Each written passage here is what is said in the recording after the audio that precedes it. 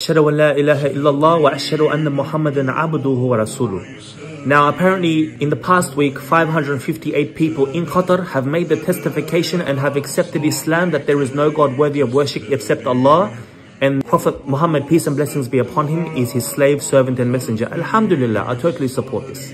But as a Uyghur Muslim, to me this is hypocrisy. Yeah, because did you know about 2 months ago Qatar voted with China against the Uyghur genocide to be discussed at the UN, to be debated at the UN. Yeah? Are the Uyghurs not Muslims? What about their shahada? What about their ashhadu an la ilaha illallah? Don't get me wrong, I support each and every person that accepts our deen and finds the way to Allah that gave them hidayah. Alhamdulillah. Especially with those LGBTQ rubbish that Qatar has been under. But what about Uyghur Muslims that are dying in China? Why have you not supported their shahada, their la ilaha illallah? To me, this is very hypocritical, because my Uyghur brothers and sisters are dying each and every day. You've spent billions and billions of dollars on this World Cup for football, but against China, you're not willing to risk your money.